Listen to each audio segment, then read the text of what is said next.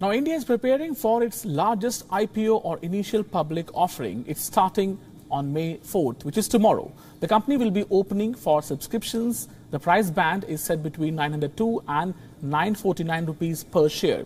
What does this IPO mean for the Indian economy? How much is the government expected to make? Let's find out in this story. In India, you don't buy insurance. You buy an LIC policy.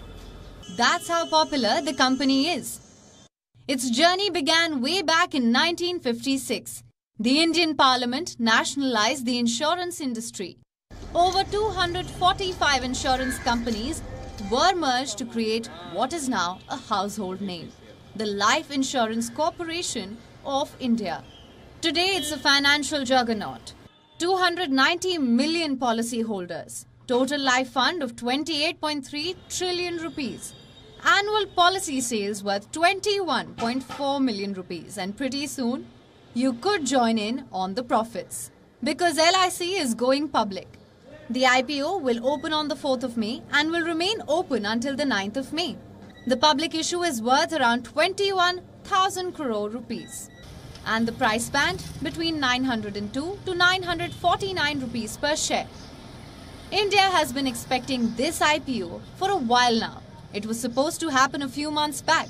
Why was this issue delayed and why did we not see this come up as originally planned in February or March? I think that's a time when we had the Russia-Ukraine conflict which had just started. There were too many uncertainties floating around. The government intends to offload 3.5% of their stake. Initially, the plan was to raise 60,000 crore. But the revised target is 21,000 crore. Despite the cut, LIC will be India's largest ever IPO. We know the market. We've been investment managers for decades now. We know how things pan out. And we believe we have the confidence that this can happen. A war, pandemic, not exactly happy times for the economy. So why go through the IPO now? For a number of reasons. One is obviously the money. After subtracting the tax and the fees, the proceeds will go to the Government of India. A brand makeover.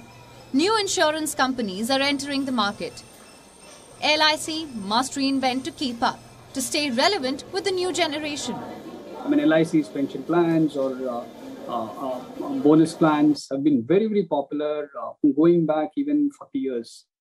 And if I look at that generational change, LIC over the next 5 to 10 years would have to adapt itself more from context point of view. How are they going to be relevant to the young Indian audience? Experts say LIC is a share to buy. Strong fundamentals, massive scope for expansion, plus a legendary name in India. Starting May 17th, LIC will begin trading in the secondary market. After conquering Insurance Street, could Dalal Street be the next for LIC? We'll know soon enough. South Asia Bureau, WION, World is One. WION now available in your country. Download the app and get all the news on the move.